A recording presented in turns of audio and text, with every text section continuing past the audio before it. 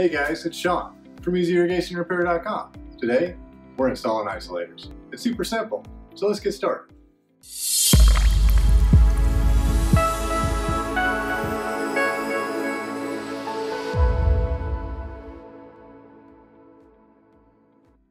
Today we're installing a couple of Gen 2 Rachios on a single sprinkler system. We'll need one isolator per controller, so we'll be installing two of those as well today. If we were to just connect these controllers together without isolator, we would have interconnection issues. This happens when two or more controllers try to operate the same pump, master valve, or share a valve common. Polarity and phasing problems, as well as feedback from one controller into the other, will blow fuses, activate false start times, or even worse, including blowing your controllers. Isolator is the simplest way to protect your controllers while allowing all controllers to work together. Today I will show you two different ways to install Isolator, depending on your system. Install A will solve the problem of two controllers using the same pump or master valve, and Install B will solve the problem of two controllers using the same valve common. Isolator can be mounted using the included screws for wall mounting, or Velcro for mounting inside a weatherproof controller enclosure.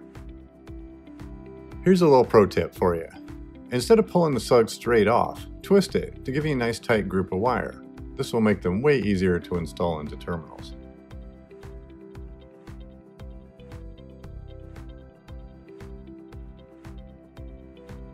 In this install, both of these controllers will be using the same pump start relay. Even though we have a separate hot and common running to our pump start, they become interconnected once we connect both controllers. Isolator is a very simple way to protect your controllers for the life of the system. Let's start by connecting the white wire of the black and white pair. It's going to install in one of the common terminals. The Rachios have a couple to choose from and are connected internally, so any of them will work for your install. The black wire of the black and white pair is going to install in the master valve terminal. This will provide the signal to the isolator once the controller has started.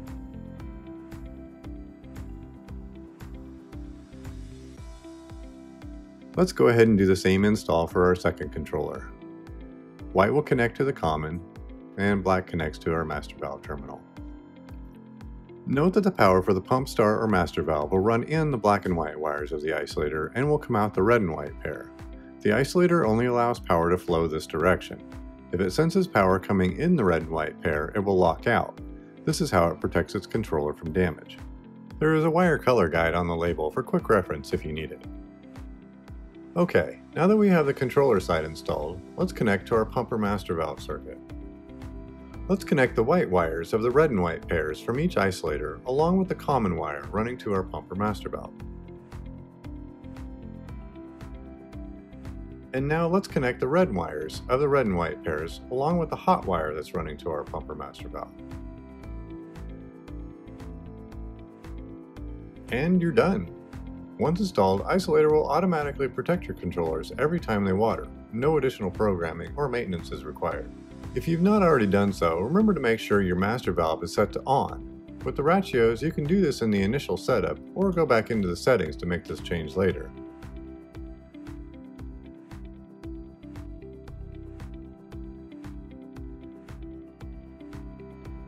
In this install, both of these controllers are using the same field common for all the valves.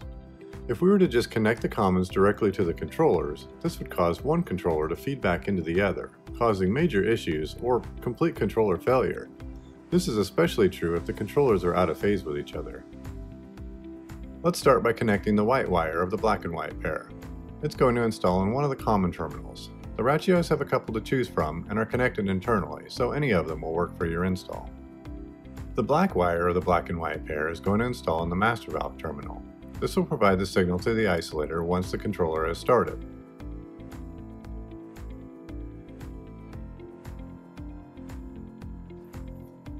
Let's go ahead and do the same install for our second controller. White will connect to the common, and black connects to our master valve terminal. Note that we're still using the master valve terminal even though we're not actually using a master valve. This terminal provides the isolator with a signal to let it know when the controller is on and needs to water. When one controller waters, it will send power to its isolator and lock into the circuit.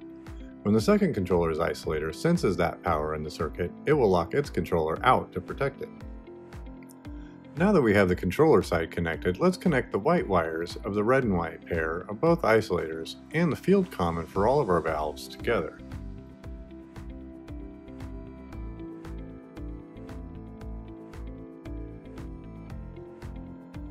And then connect the reds of the red and white pair together. The power from the master valve terminal will run in the black wire of the isolator and will come out the red wire. These red wires are connected so they can automatically signal the other isolators to let them know when it's time to water or lock out its controller to protect it. It's that easy. Once installed, Isolator will automatically protect your controllers every time they water. No additional programming or maintenance is required. If you've not already done so, remember to make sure your master valve is set to on. With the Rachios, you can do this in the initial setup or go back into the settings to make this change later.